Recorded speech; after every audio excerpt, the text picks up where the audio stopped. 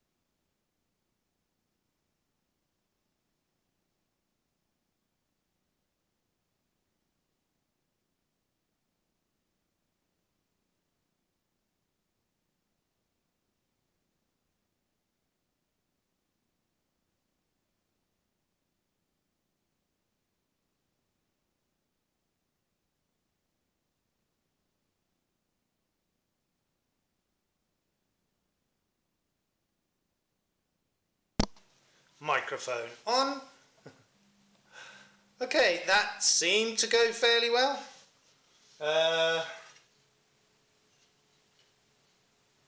Yeah, I'm quite happy with that. I know you can't really see very well what's going on there. So I'm going to finish those cuts by hand with the Japanese saw. So that shouldn't be too difficult. Let's see. Okay. It's a bit awkward for me. Let me just turn it around. Being a lefty and all that. Okay. That's scrap, so that's got to go up against the front there.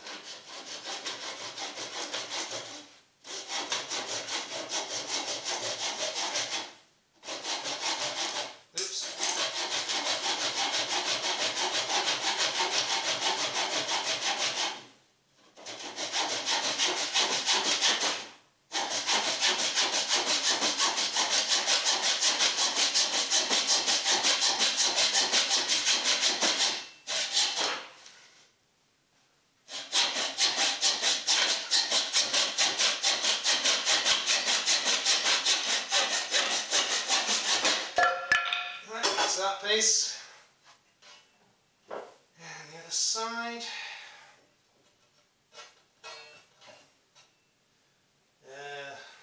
Let's go up against the front as well.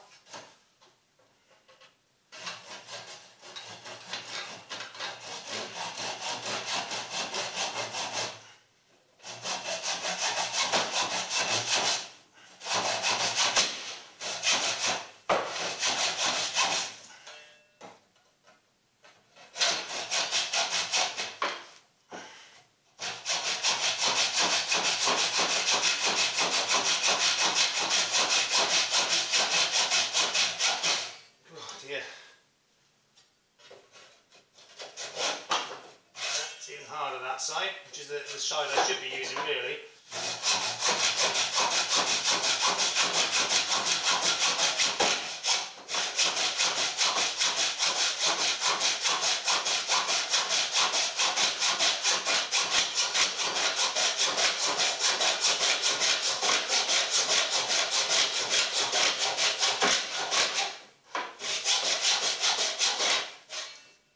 Yeah, the problem here is because of those broken teeth, it's not cutting very well. It's not too bad.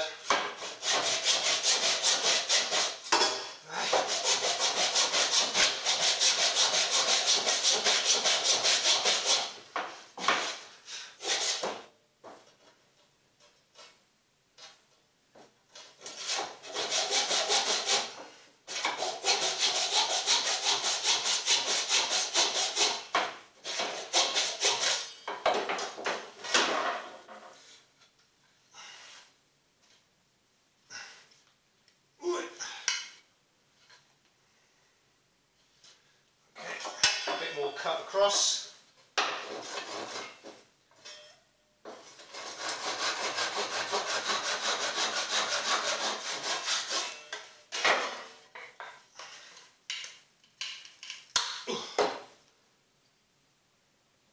Oh dear. That didn't quite go as planned. It basically just ripped off that piece of the wood.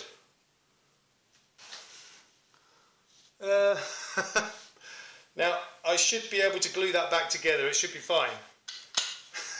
I don't believe that.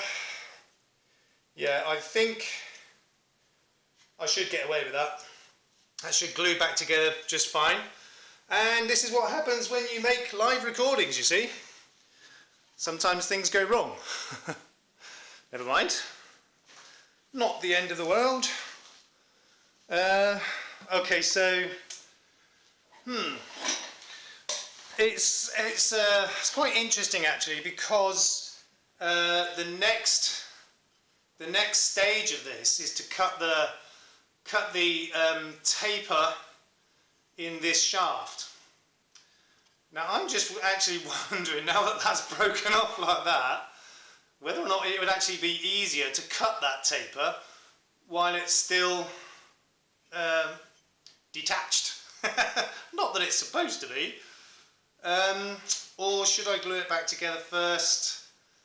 Yeah, I will glue it back together first because I've got more, you know, stability, something to hold on to when I'm making the cut. Whereas when it's like that, it's, you know, there's not so much to hold on to. So luckily that's a fairly clean break, like through the grain, and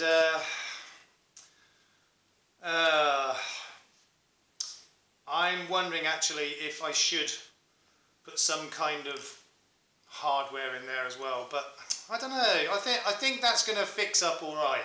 I've got to open the door. 1 second.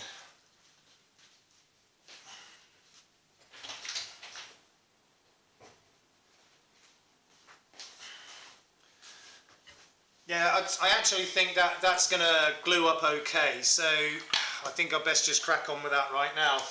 But I have to say, I was not expecting that to happen. It's strange because it's quite a close grain, fairly strong normally. It just shows how strong I am, doesn't it? But yeah, I was not expecting that to happen. But you know, it's as we've seen twice already, you know, things can go wrong, do go wrong. I would much rather that broke than me cut a finger or two off. But you know, that machine, it did cut pretty well really. I'm quite happy with that.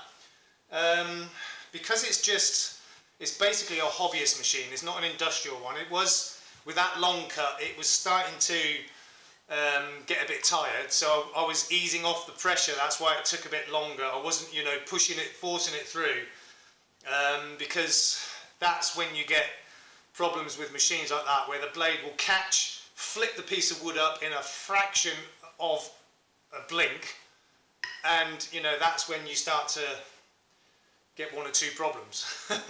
So I wasn't forcing it, I eased off the pressure and just kind of guided it through, let the saw do its work, and it seemed to work pretty well. Very happy with that. I mean, this is tough wood. It's quite strong, hard wood, which is why that, you know, kind of surprised me.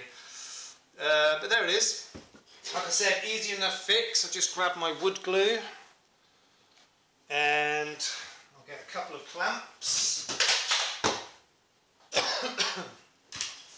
So I'm going to obviously glue this back together, get it all clamped up, and I'm going to need to let it set for quite a while anyway before I continue work on it. So how's the time now? I have no idea. Oh my goodness, really? Oh no. Okay, so it's a little after 2 o'clock. I don't have another lesson until 5 o'clock today, so I've still got plenty of time. So I might carry on with something else and make another video, I'm not sure yet. But let's get this glued up. Let's get some stronger clamps. Let's go with these ones, these are a bit more heavy duty. Okay, I'm not going to worry about leather pads and things like that because all of this wood has got to be carved and shaped anyway, so at this stage it really doesn't matter. What's important is that I get that joint back together absolutely perfectly and get it well clamped.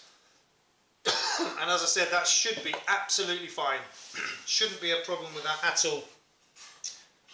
Okay, so I mean, you know, the good thing is when you get a break like this, and if it's fairly clean, which it is, it's really simple to put it back together and you know it's going to line up perfectly. When you get problems with glue joints is when you make the joint and you have to make sure those surfaces meet perfectly and you know, getting everything aligned and everything. When you've got something like this, it's actually easier. I'm not going to use a paintbrush on this, I'm just going to use my high-end glue spreader. So I put a little bit of glue on this one, he says. Here we go. I want to get a decent amount of glue on here because I want to make sure this is a very strong joint. So I will put glue on both sides.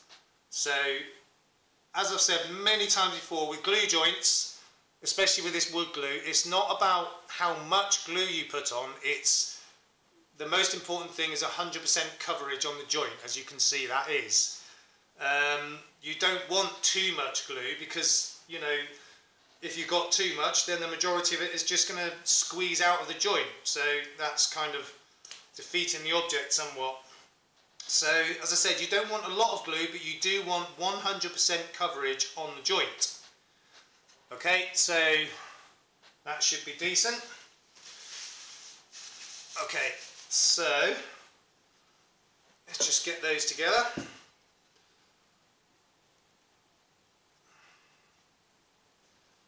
As I said, it's, you know, because of it's broken through the grain, it's really pretty easy to get everything lined up again.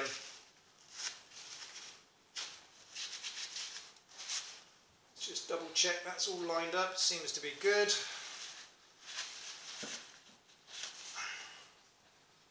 Just get all the glue squeeze out.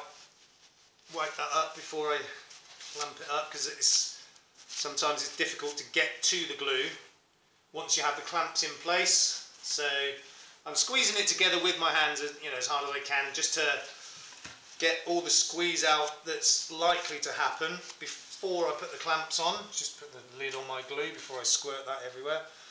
How are we doing for time? Okay.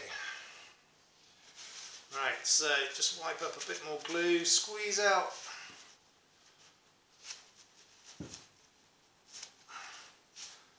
Okay, check for alignment. I think it's right, but I'm not 100% sure right now. Yeah, that looks good to me.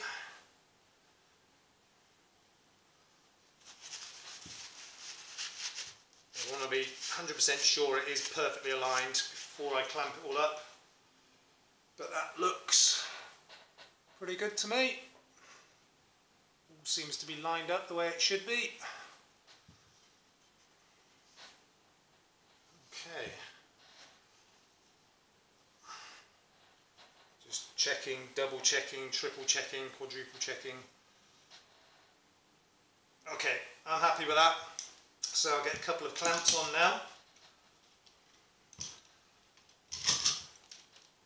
Okay. Right, so I'll get the first one on and just kind of nip it up. I don't want to let that joint move until I've got the clamps on.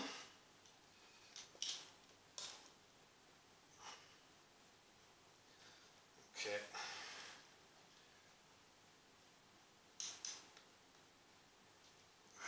Double check alignment again. Looks good. So I'm going to alternate these clamps in that I'll put one facing one way and one facing the other way. Mostly because I don't have a lot of area left on here to get the clamp on, so I wouldn't be able to get another one of these this side. So with this side that's a bit narrower, so that'll be easier. Okay, so let's get the other clamp in place. Looking good. Except the clamp's stuck. There we go.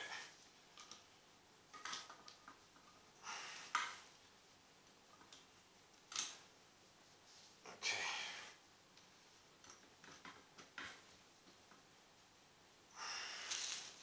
Just push that on a little bit more, so it's in the middle. Okay, so I've got the two clamps on that side and on that side. So once again, just check alignment is all good, which it seems to be. And now I'll tighten the clamps down together so I get even pressure. And I'm going to pretty much squeeze them down because I want that joint to be at least as strong as it was before, if not stronger. And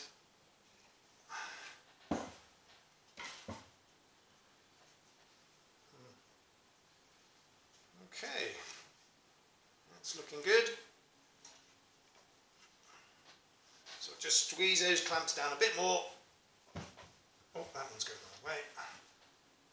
Good. So that's all clamped up.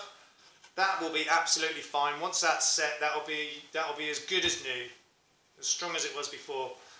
Okay, so that's where we're at this stage, and I'm not quite sure what I'm going to be doing next just yet. So I'm going to end this video, have a little think about my next video, what I'm going to do, and we'll be moving on from there. So, as I said, you know, this is one of the reasons why I don't, you know, edit my videos and, you know, change things around. What I do is I record what's happening, watch it, upload it. You get the raw, uncut version of exactly what I'm doing here. And I just, you know, okay, it may not look as professional as some of the other videos out there, but you know that what you see is exactly what's happened. I've not covered anything up, I've not, you know, made it look better than it is or anything like that. Mistakes happen, you deal with them, simple as that. So, once again, I hope you're enjoying these videos, watching them as much as I am making them. If so, please leave a like and a comment, and subscribe, hit the notification bell, and share the video link. And in the meantime, look after yourselves, look after each other. We will see you soon. Peace out.